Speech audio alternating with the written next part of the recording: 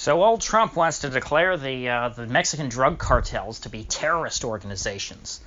Now, this is something that I find kind of funny because, we're getting to the point to where everything is being declared a terrorist organization, which is not shocking. There were a lot of people who warned after 9/11 that, hey, all this stuff that we're creating to deal with these supposed terrorists, we should worry about that because, sure, we all agree that, 9/11 is bad, right? It's like the Holocaust. Everyone agrees the Holocaust is bad. But you should be careful on trying to use that to justify, anything and everything. Because while we all want to, take down Al-Qaeda or whatever, we should be worried that in the future, all of this stuff could be applied, in more broader and broader situations. Because now, Donald Trump wants to take sort of the entire mechanism, the entire machine of the war on terror that's been, built up in the Middle East, and now transplant it here to, fight the drug war. And that's something that really should frighten and concern all Americans, because this is something that, hey, he can do out of executive power. He can just sort of sign a piece of paper and say, okay, now we declare the cartels to be terrorists. Well, now, if we're saying, that the cartels are terrorists, well, then obviously that means we have a huge domestic terror problem, and that there's all these terrorists everywhere, just like there are all these terrorists in Afghanistan and Iraq, and you see what the U.S. is able to do over there under the pretense of fighting terrorism. Bombing civilians, no-knock raids on pretty much anybody and everybody, holding people guilty until proven innocent, killing lots of people just because, not because they're necessarily evil, or because, the soldiers are just all terrible bad guys, but because they have this mandate to try and enforce an impossibly, tyrannical decree that, we must root out all of these potential baddies. Anyone who could, potentially be someone who is affiliated with the Mexican Drug Cartel, or anyone who's potentially affiliated with the Taliban or Al-Qaeda or one of these other groups that, that we don't like today, but we're funding yesterday. I mean, really, this would be the kind of regime that, we haven't seen in America, the kind of relationship between the people and the government that hasn't existed since Reconstruction. That's really the closest parallel that I can think of. And that's because Reconstruction was, the Union military occupation of the South, which lasted for, multiple decades, I think. And don't fool yourself. If the cartels are terrorist organizations, well, then you're going to end up with a military occupation of much of the United States, because Trump will be turning the U.S. military on the U.S. homeland to root out these horrible, awful, no good terrorists. Now, I know what everybody's going to be saying. Oh, posse comitatus, posse comitatus. You can't use the military to enforce domestic laws. But I have to tell you, that's going to go away pretty quick. Obviously, posse comitatus is not something that is enshrined in our Constitution, and is not the most sacrosanct, legal principle in the world. Obviously, posse comitatus was suspended during the war between the states. The U.S. military has been used, on the U.S. Homeland and targeting its own people before, and there's no reason to think that it won't be again if we get to this point, because right now they're not talking about that. What they're talking about is sending troops into Mexico. They're saying, oh, we're going to invade Mexico and tear up these cartels and come home. It's like, well, the cartels aren't just in Mexico. The cartels operate in Mexico to funnel drugs into the U.S., so their market is in America. That's where the cartels are running their business. So obviously, if you're sending troops into Mexico to fight the cartels, well, then the next obvious step is to, have the troops that are already in America fight the cartels here. So obviously they won't start with that, but there's no reason to think that, once we get down that road, it's not a huge bridge to cross from the Rio Grande. I mean, literally and figuratively. If you've got drone strikes and things like Trump is talking about, and SWAT, well, not SWAT raids, worse than SWAT raids, special operations raids going on inside Mexico, America's next door neighbor. Well, then why wouldn't, if that's going on in Juarez, why wouldn't it be going on in El Paso? Just because of some line in the sand, or because of a river that the military is not allowed to operate against? No, that's going to go away pretty quick. And the people targeted by these raids and by these drone strikes, are they going to be people who are necessarily convicted in a court of law beforehand? No, of course not, because this is essentially a police action. They're going in to try and enforce the law, and they're targeting these people because they're terrorists, because they're dangerous. And so what you're going to have is Americans being slaughtered without trial.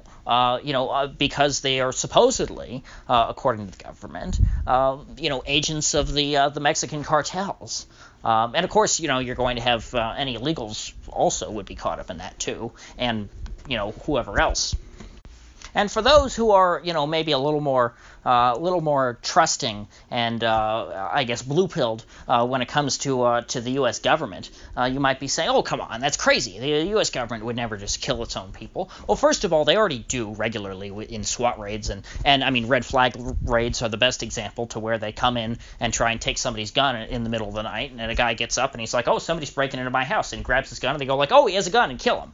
That's murder. That's an assassination. That's, they know exactly what they're doing. And that guy, didn't stand a trial. There was no due process or anything like that. There was no probable cause. And those things already happened. And that's with the police, let alone the military. The military is always going to have less stringent standards when it comes to their handling of civilians than the police do.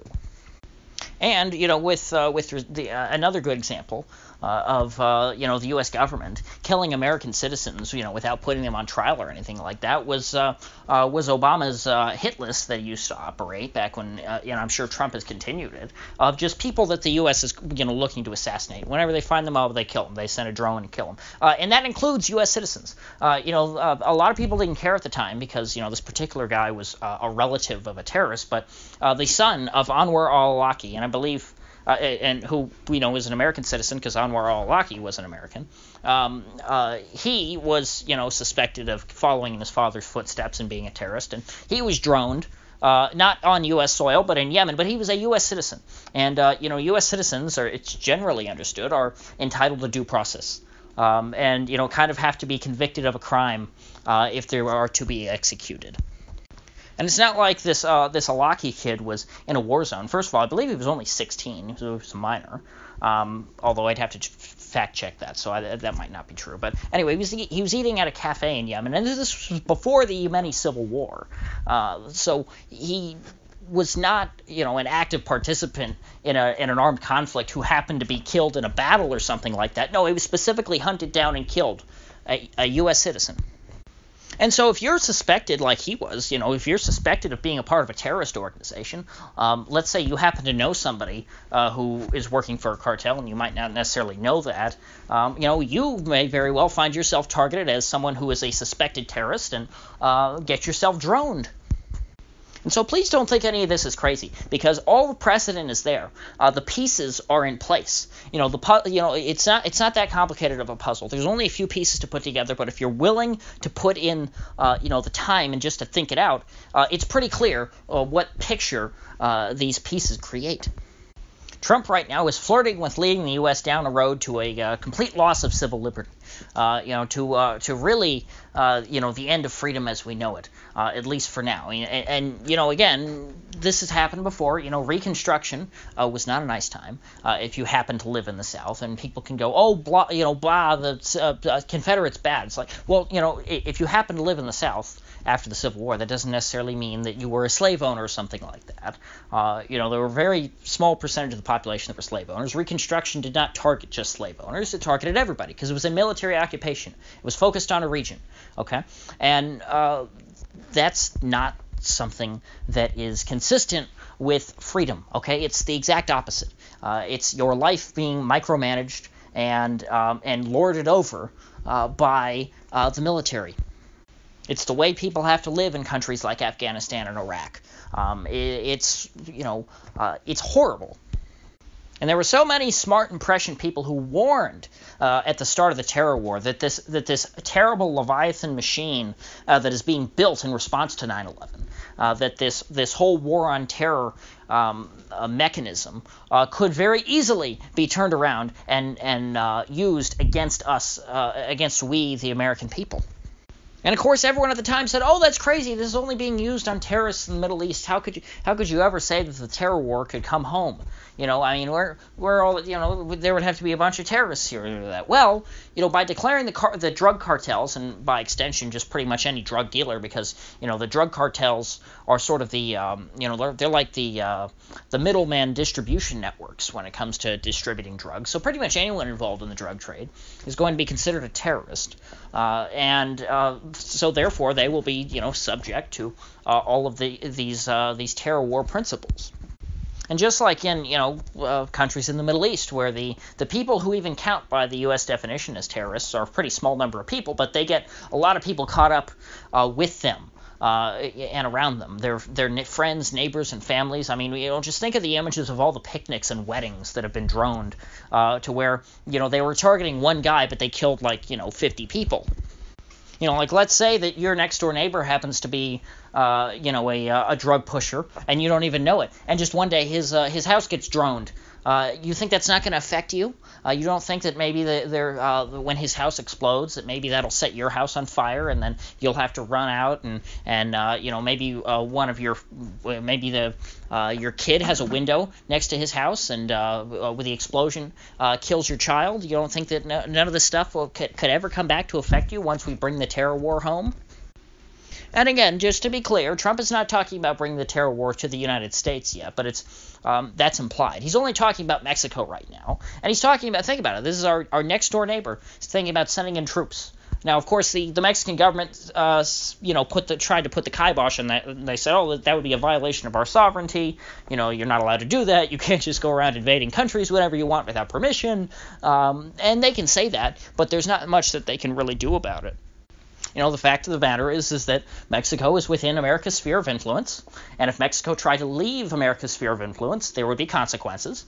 And so, you know, America is the superior power in their relationship. Mexico does not have control. If America says jump, Mexico needs to say how high. That's just the nature of the relationship between the two governments. And so, you know, when it comes to things like matters like this, national sovereignty doesn't matter much in practice, because the U.S. is going to do what they want.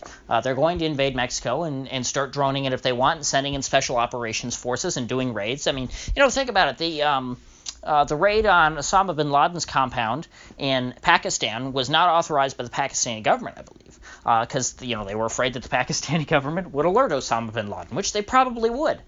Because, you know, Pakistan, you know, even going back to 9/11 is always seen as being a little, quite close to bin Laden and his network.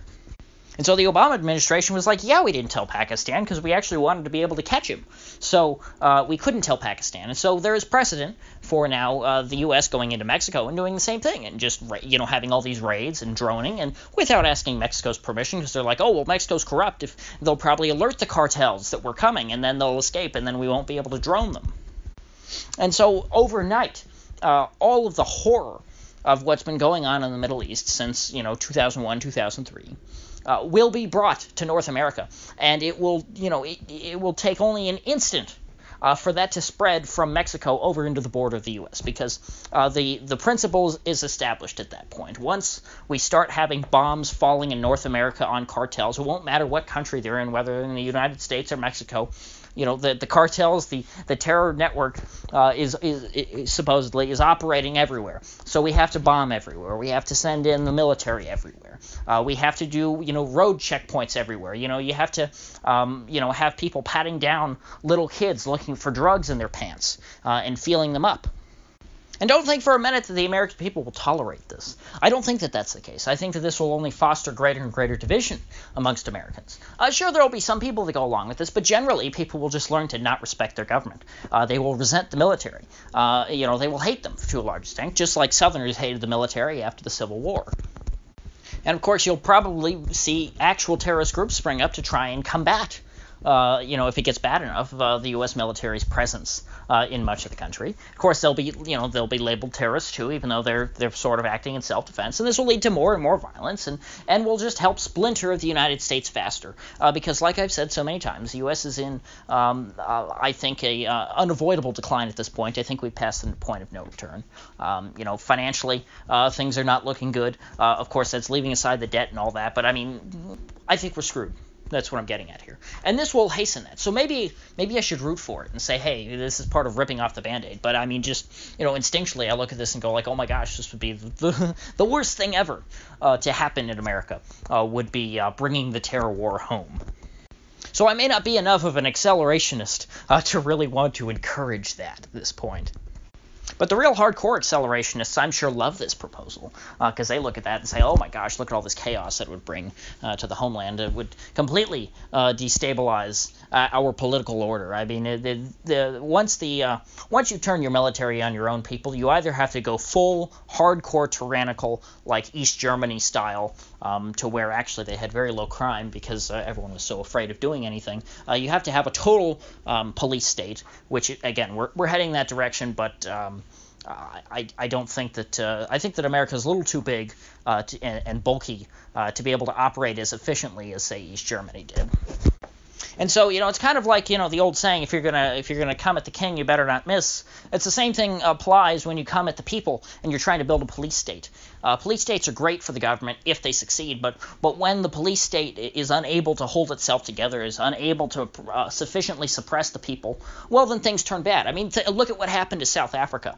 South Africa was a police state until the fall of apartheid, and they had banned books and stuff like that. It was very restrictive, also very safe, because that's how police states are. And what happened after the fall of apartheid? Absolute chaos and a lot of people who wanted revenge. That's kind of that might be our future. Of course, that's looking a little too far down the road, but I'm looking at what's going on right now, and you don't have to look too far over the horizon to see the horrible consequences of what is being discussed right now and what the implications of that are. Even though even Trump himself is trying to be very vague. When people are asking him in interviews about, oh, are you going to send troops into Mexico? He's like, I don't want to say what I will or will not do. It's like, well, You don't have that power. That just shows how much of an autocrat the presidency views itself. And I don't mean Trump in particular. I mean, because Trump is acting no different than Obama did. But that's what happens when you start when Congress hands over all this executive power and allows the executive to start wars and things like that without proper consequences. I mean, if you really want to impeach Trump for something, don't impeach him for all this nonsensical crap about Ukraine and a phone call. Impeach him for threatening to send troops into Mexico, which he has no congressional authorization for. But I don't want to get off on a tangent about the impeachment nonsense. So anyway, if you get anything of value out of this video, I'd appreciate you clicking that like button and sharing this video. And if you haven't already, please do subscribe, because I do upload every day and I'd hate to have you miss one. So I'll see you folks back here tomorrow.